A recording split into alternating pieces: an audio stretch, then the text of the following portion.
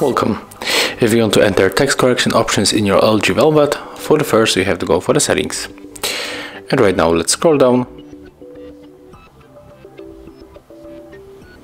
tap right here for the system and go for the language and keyboard.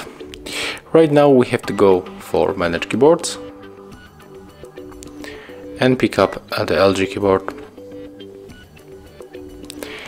And right here we got the autocorrection options, so click right here, and for example we can just turn it on the mild or the aggressive, it depends on what you want.